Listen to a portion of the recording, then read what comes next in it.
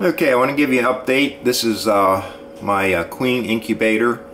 I did a YouTube video on this earlier in the year when I was building it, and this is a little demonstration of it in action. This is the second or third generation, so I finally got it the way I like it, and it seems to work very well. The bottom portion here is the heating element.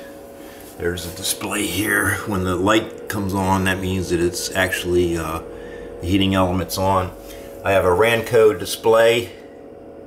It's set at 92 degrees, plus or minus 1 degree, so it works very well for that. I also have an independent temperature and humidity to track and make sure the Ranco is doing its job, and it's at 92.5 degrees. 48% relative humidity. It's nothing fancy, but just a piece of 1/2" insulation board for the top for it. Didn't make any fancy lid or anything. And you may ask, why do you need a queen incubator? Well, you really don't need one unless you're going to use a Cloake board method.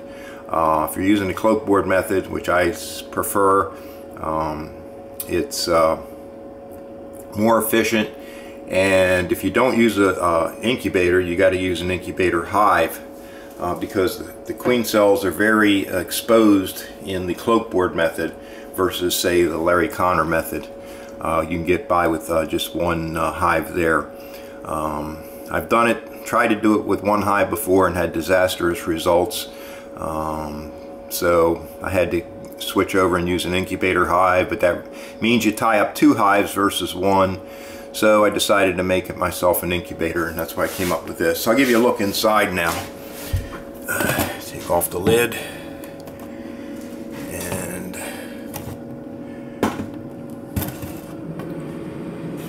okay, here's the look at the inside.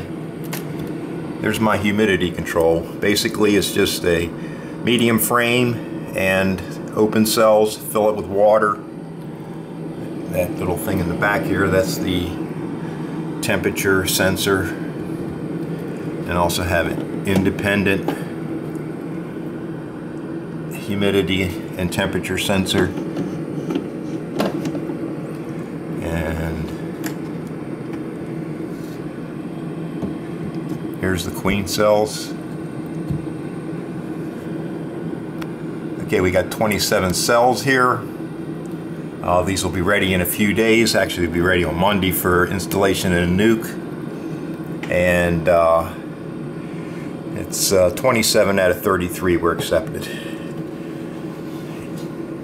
These are, by the way, these are direct daughters of a VSH Carniolan queen that was artificially inseminated by VP queens. So anyway, I give you a little rundown on the queen incubator and how it works. That's it.